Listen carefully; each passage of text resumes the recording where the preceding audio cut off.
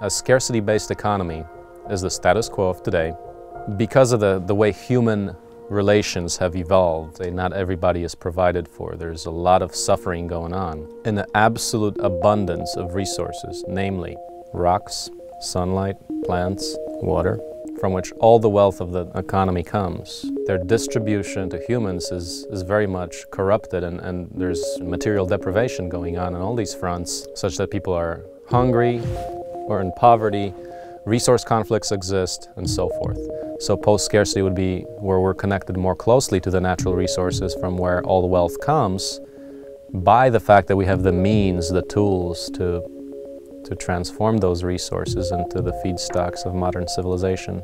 Open source ecology refers to the integration of human and natural ecosystems along the lines of open source principles. When we say open source, that means open collaboration, open sharing of development and ultimately of economically significant information.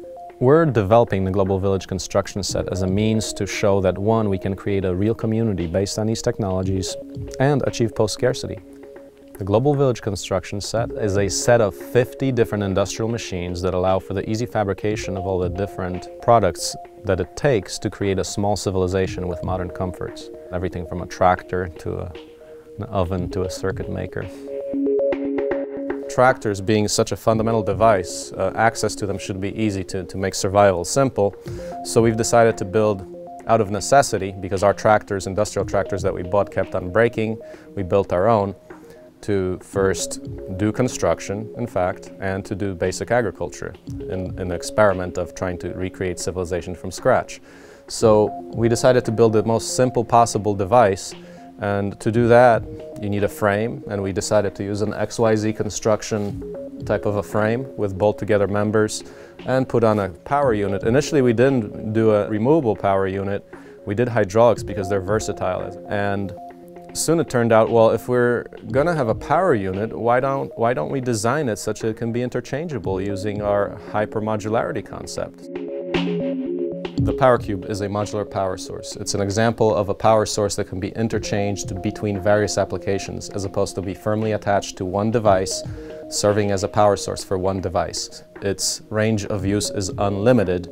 The key to making it so versatile is that you're transmitting power from this power cube by means of hydraulics, which is hydraulic oil flowing in tubes, which therefore allows you to carry large amounts of power in a very flexible way by quick connect couplers that plug in from the power cube into the device that you're powering. Currently we're using petrochemical hydraulic fluid because that's the only thing that's available on the market. Now there also is available canola oil with additives as a biohydraulic fluid, and that's something we can grow on the farm here with our combine and oil expression and have locally made hydraulic fluid. Combined with the local production of hydraulic motors and modern steam engines, you can have a total resilient infrastructure for producing power.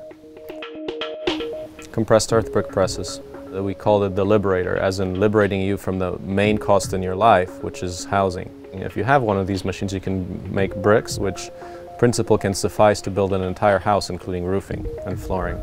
Compressed earth brick, to my knowledge, is the only technique that's rapid construction, requires minimal equipment, and can get you both natural and industrial scale building. It's driven by hydraulic power from a power cube, so you can stand a power cube alone. The basic design of the machine is a compression frame. So you start with that frame, which basically is this part from here to there, and the rest is everything that supports that compression. So you've got the secondary cylinder that moves a drawer in and out to load soil. You've got a huge hopper that can be loaded with a tractor. We are the only operation, or only CEB pressing operation that does this, which means a device that pulverizes and loads the soil in one step. If you use double CEB walls with straw bales in between, that's a hybrid CEB straw bale construction. That, to me, could perhaps be the next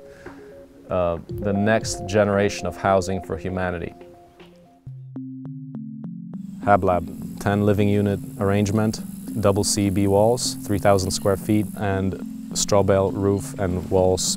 This relates to the technology of the Global Village construction set in that there's a tractor Salt pulverizer, CEB Press, power cubes that are being used right now as we speak. There's another technology, the gasifier burner, that's going into this structure. That's all part of the technologies. Now you see in modern civilization we have run away. The technology base has totally run away.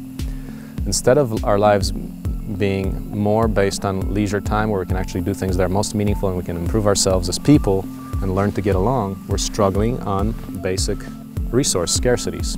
Our technology is so complicated, it takes us so much time, so much energy to maintain it, that you're back to the dog race. We're trying to see if that's changeable by reducing the technology to the most simple yet sufficient, modular, Lego-like, people tech imaginable.